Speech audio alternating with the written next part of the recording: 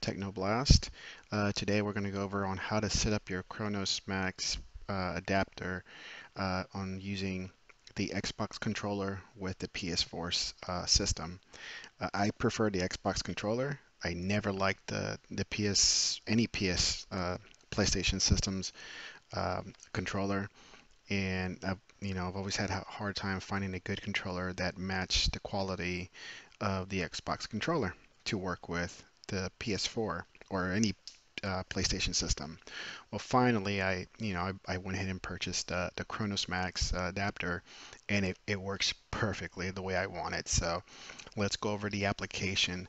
So here I am assuming that you've already set up the hub and connected your PS4 controller to the hub, so it kind of tricks the system to think that you are truly using a PS4 controller. So when you open up the application, this is what you get, and it seems a little overwhelming just because you don't know how to use it. That's the way I felt when I first got it. The first thing to get once you install this software is go to plugins and then Max Mapper, and this gives you more of a GUI interface to map what you want. So right now I'm going to use an example as Xbox One controller to the PS4. And the biggest thing for me is trying to get this touchpad to work with the view button or the left black button on the Xbox controller. So all you have to do is for the share button here and go ahead and just blank it out because we're not going to use it at all. Blank it out. And then here, instead of any of these, use the view. So anytime you press the view button on the Xbox controller, it activates the touchpad. It simulates the touchpad button. So once that's set, everything else stays the same. All the others are pretty much mapped identical to the Xbox controller. It's just get rid of the share button and remapping the touchpad. So now you're ready to generate your profile. So we'll go ahead and just hit this button up here, generate. And this is pretty much the code that what it does. If you had a bunch of different mappings, then you'll have a lot more coding here to remap those buttons. But since we're only doing one, this is all you get.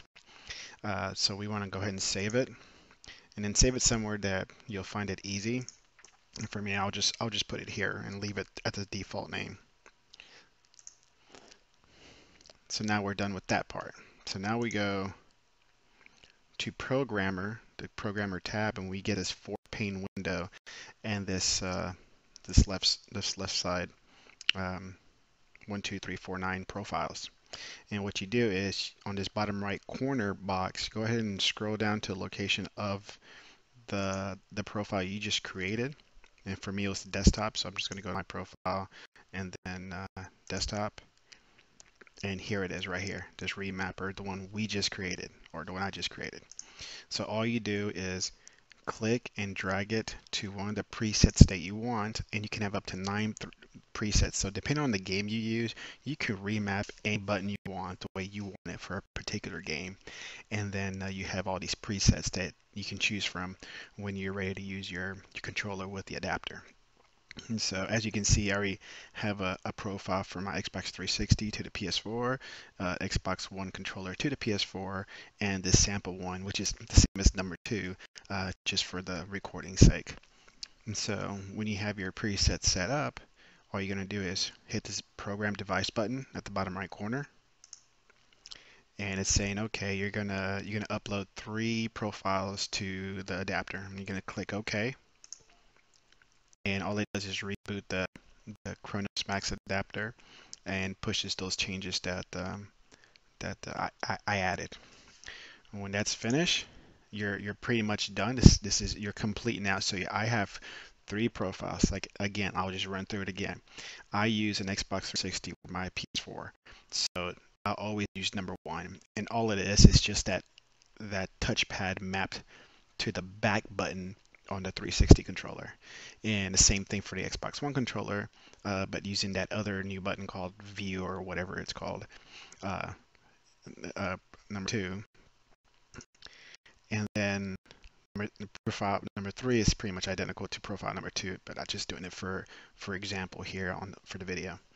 And that's it. So when this portion is done, you take your adapter, hook it up straight to the PS4, and then all the other setups after that with the hub that you require to trick the system that you're using a DS4 controller, and then hook up the Xbox controller to the hub itself also, and you're good to go. So that is it. So this is how you use the application. So I'll say this again. When you first get this, please download this Max Mapper. You can get it here under Plugin Manager, or I think there's a drop-down already existing here once you install this Cronus Pro application. It makes things much easier. And that's it. So if you have any questions whatsoever about this application, I'll try to answer it. So just drop a comment in the comment section, and then I'll try to answer whatever questions you may have. Thank you for watching. Bye.